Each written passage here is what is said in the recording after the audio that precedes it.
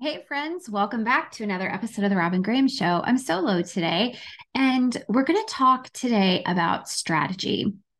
I know I'm like a big geek when it comes to strategy. That's just how my brain works. But I assure you that when you implement strategies in life and business, you're more likely to get the results that you want. And in addition, you're more likely to get the results faster. No matter the journey that you are on or the goals that you've set, if you want to achieve results, you have to implement strategy. Positive change and results happen only when you implement strategy. Whether you want to start and grow a business or you want to change your lifestyle, you need to have a strategy. Why is it important to implement strategy when you want to start and grow a business? Well, it's quite simple because to make an impact or create the results that you want, you need a strategic plan to get there. Employing a strategy will help you take intentional, effective action to get from point A to point B. Think about it. Would you go on vacation without mapping out an itinerary? No, of course not. You'll create and implement a strategy for how you're going to spend your time, where you'll stay, your mode of transportation, even the dates that you're going to avoid maybe a specific temperature or crowds or different things like that. You'll have a strategy for what you pack.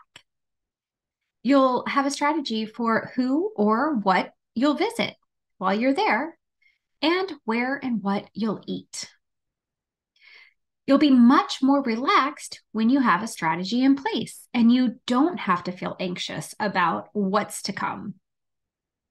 There's some value, of course, to spontaneity when you travel, but it still gives you a better experience when you have a strategy in place, hands down. The same is true for your business and life in general. Strategy is key for making decisions about systems and processes in your business and in your personal life. When thinking about the importance of strategy for results, consider the following areas in which it's necessary to implement strategy and processes for your business. The first is writing copy and brand storytelling. How you write your message, how and where you tell your story are both strategic components that you need to implement. How you structure your website. You want to make sure that there's ease of use for your customer, that there's clarity, the content is valuable, and that the menu makes sense. Sending emails, we'll call it email marketing. The frequency of your content, the frequency that you send out your emails, the type of content you're going to produce, building your list, nurturing your audience, having calls to action, writing newsletters, all of these things need a strategy if you're going to convert that cold audience that comes in and joins your list to paying clients. Creating calls to action. Maybe for a blog post, it's to grow your email list. Maybe when you're a guest on a podcast, it's to grow your email list.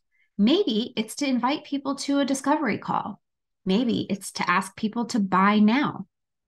What is the strategy that you can put into place for when and what calls to action that you put out there into the world?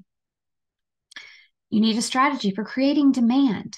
What, when, and how you'll do things to create that demand. You need a strategy for increasing your visibility. Creating a budget, your revenue goals, your expenditures, charitable giving, your payroll, all of that comes with a strategy. Launching a new program, pre-launch copy, marketing, sales, promotion, content, all of that requires strategy. Your marketing plan has to be strategic. Your mindset, maintaining a positive mindset requires daily action.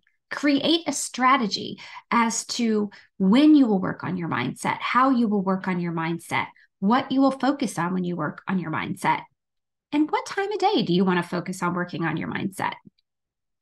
SEO, search engine optimization, is a strategy in and of itself, and it's one that is absolutely necessary for people to find you.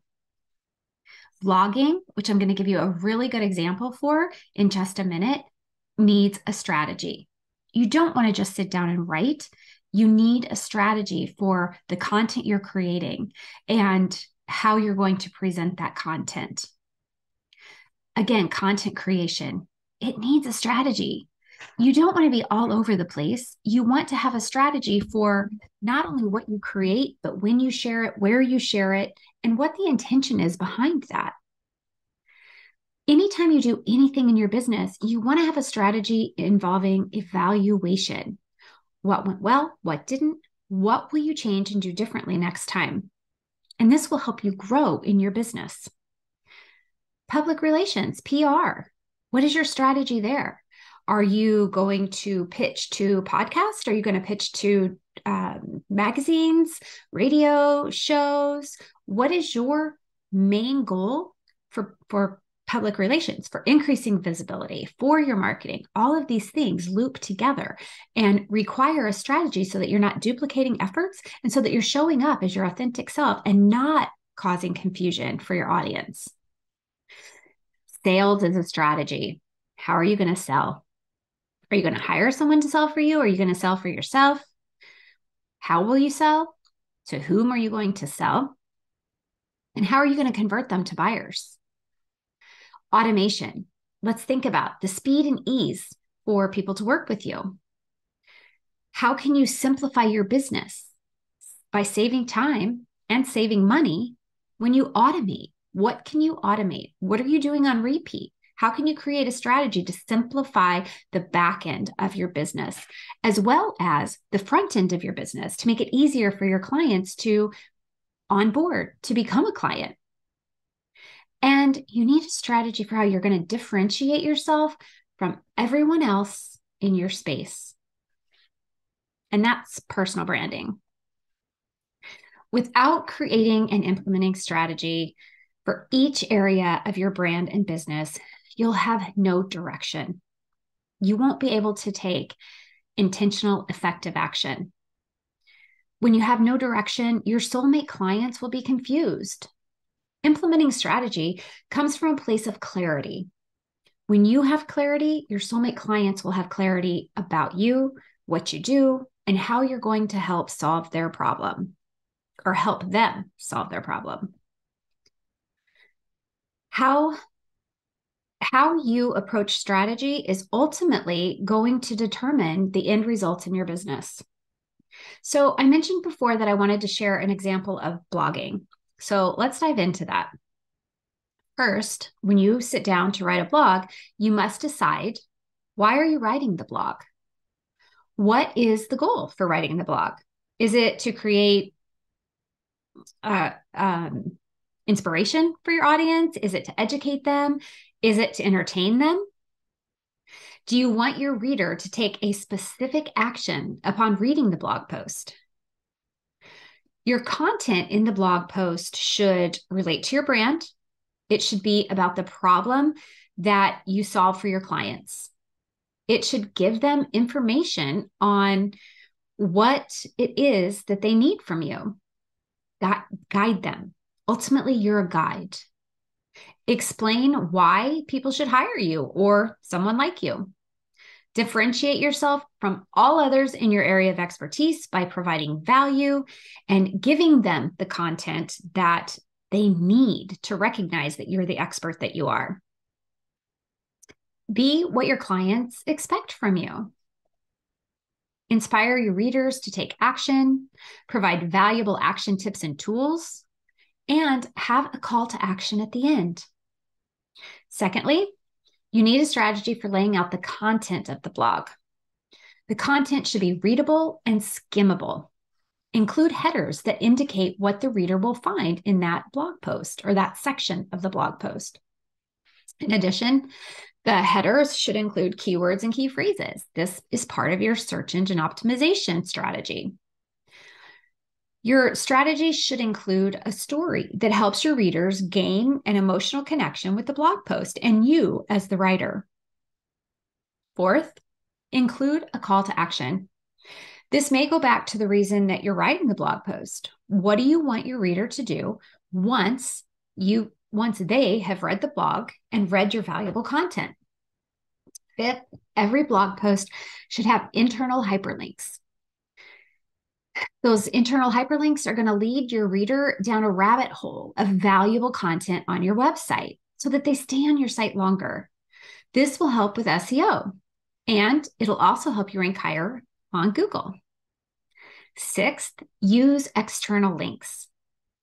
But if you're using external links, I have to emphasize something very important for you. You have to make sure that the source is reliable and that that link isn't likely to change. It is important to refer only to reliable links, because if you put links to other sites on your blog post or your website, but those links break, then that can influence your domain rating overall and how Google sees you as a website.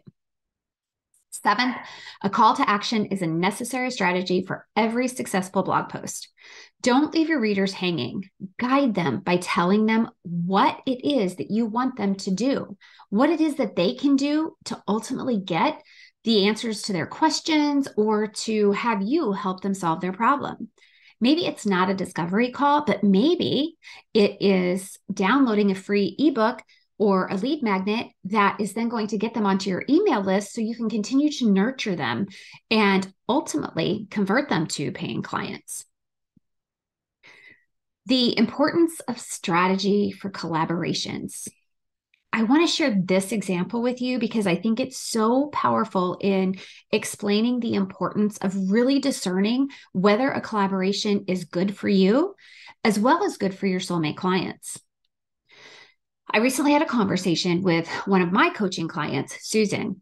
She was excited because she had an opportunity to collaborate with another business owner. The collaboration details were that Susan was going to write a blog post about the product that the other business owner was selling. Let's just call that other business owner.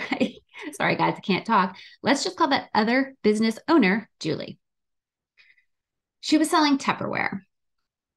Julie, in return for this blog post, was going to do a social media post about Susan's business. Susan is a publisher. She helps Christian authors publish their books, be it a memoir, be it a cookbook, be it a children's book. She's a publisher. Okay, so the collaboration sounds great, right? Wrong. And here's why. First of all, the collaboration was much more beneficial for Julie, not so much for Susan. Let me explain. Susan spent time writing a very polished blog. She even had the SEO for the blog optimized. However, the product, dishes, was not related at all to the service that Susan provides for her clients. So what does that mean? Well, first, it's unlikely that Susan's soulmate client will be searching for a keyword related to that product. And if they aren't expecting to come to her website. Therefore, there's no benefit to having a keyword or key phrase for the SEO on that site. It will confuse Google because that's not what she does. It's not related to her business. It's not related to the services she provides, and it's not really related to her ideal clients and bringing them into the fold of her business. If Google sees that keywords and key phrases aren't aligned with the other content on the website, it could affect your ratings. Second, if Susan's blog post is listed in a Google search for this specific keyword or key phrase, it's going to result in confusion when people come to the website and see that she's not selling Tupperware. She's actually a publisher and she's selling publishing services. It's important to note here that confused people do not buy. So you do want to make sure that your collaborations make sense and aren't going to result in confusion. Third, it takes seconds to create a social media post, and only 2% of an audience will see that post. A blog that is optimized for SEO has the opportunity to reach the masses. So you can see that the collaboration was not of equal value. It wasn't equally beneficial. In addition, Julie's audience is probably confused as to why Julie is posting about a service that Julie isn't even using. Fourth, when the collaboration doesn't lend to a valid call to action at the end of the blog post, Susan now loses an opportunity to engage her readers. You don't ever want to put a call to action to go to someone else's, to go buy someone else's product. You want to continue to nurture your audience. And that call to action should be to connect with you on a deeper level. So join your email list or book a discovery call with you. In addition, Google may flag unrelated collaborations as spam. And the sixth thing is that the content of the blog, or I should say, if the content of the blog isn't related to your product or service, it provides no value for your soulmate client. It doesn't demonstrate your expertise, and it may lead, like I said, to confusion. Now, okay, so maybe talking about Tupperware could be beneficial if there's this really great product that nobody's aware of, but think of it in terms of your soulmate client. If they are coming to you, are they expecting to read about Tupperware? Nope. They're expecting to read about how to publish a story or a book. So make sure that whatever you do when you are going to collaborate someone, that you're aligned. It makes sense for your audience and for your business. The importance of strategy doesn't involve flattery. It is very flattering to be asked to collaborate. Even better if the collaboration opportunity includes payment for a backlink opportunity on one of your blog posts. I get these requests all the time. So I'll have someone reach out to me and they've written a blog post about real estate and they want a backlink to one of my blogs. They want me to put a link to their site or to their blog post. It makes absolutely zero sense. It doesn't matter that they want to give me $150. I still have to go into my website. I have to put that backlink there. And here's a couple of things to consider if you are approached with this. Number one, how well written is that other blog post? If it's not search engine optimized, if it doesn't have good grammar, if it's not readable, then that's going to bring your backlink on your website down. It's going to have less weight, less value, because Google's going to see that that's not a reputable source that you're referring people to.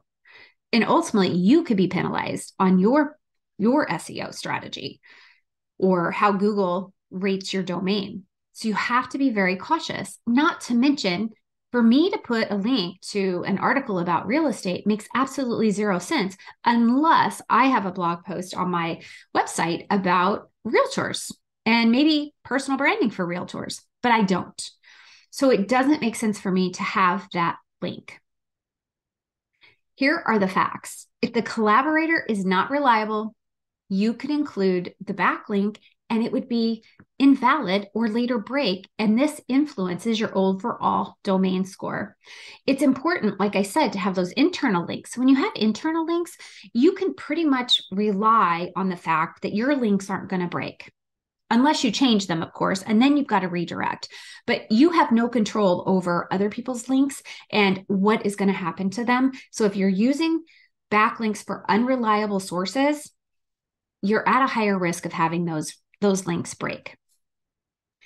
In addition, if the collaborator is not aligned with your values or their business isn't related to your business, you will confuse your audience. And I reiterate, confused people do not buy. So the very last thing you want to do is allow your people to be confused. You don't ever want to be the cause of confusion. So when you're thinking about blogging, when you're thinking about implementing strategies across any part of your business, make sure that it makes sense. It makes sense with your end goal, with the results you're striving for, and it makes sense from the outside as well as internally. Implementing strategy will allow you to achieve results faster. Head over to the show notes, because when you go over to the show notes, I've linked other blog posts and you can actually review that list that I gave you earlier, those different areas of your business that require strategies and the reasons why. Once you've reviewed that list, make sure that if there is a strategy you don't have in place, make sure that you go and create that strategy, map it out, just like a roadmap if you go on vacation, and make sure that you then put in that strategy in place in your business. I can assure you that when you create a strategic plan for your business and when you have strategies in place for every part of your business, things are going to make so much more sense. You're going to be able to automate. You're going to be able to just do so much more faster. You'll get results faster and you'll make money faster and you'll have an impact faster. When you begin to think strategically, you'll see transformation. I promise you that. So if you have questions about your brand marketing strategy and where you can improve it to create more demand in your business, schedule a discovery call with me. First of all, I love to get to know you guys. I love to get to learn more about your businesses. And I absolutely love to be able to help you with that area that you're struggling with the most. It's completely free to have a discovery call. We can talk about where you might need to implement a strategy if you don't have one in place. I can help you identify those areas.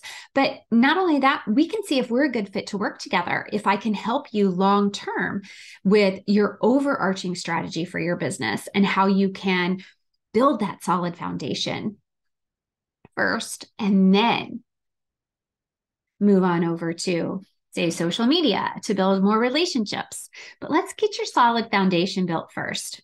And that includes strategy, your personal brand, and that brand marketing strategy, which are going to help you not only hit the ground running with your business, but really, truly transform it so that you can be as successful as you want to be. All right, you guys, that's it for today. Quick and dirty solo episode all on strategy. Thank you so much for joining me today. If you found this information helpful, then great, super. Please leave a rating and review. And if you know anybody else who wants to start and grow a business, who is confused about where they might need strategy in their business or even in their life, this strategy is so applicable for every aspect, life and business. So share it, spread the word. That's how we grow as a podcast. And that's how I'm able to get good guests, great guests, and inspiring guests that we've had in the past. So again, I thank you so much for being here. All of the links that I've referred to are in the show notes. You can go over there, just click the show notes, and it'll take you right over there. And you can access that list as well as the link to book a discovery call, which is very, very simple. It's just bit.ly/discover with Robin. All right, guys, have a great day, and I'll see you next week.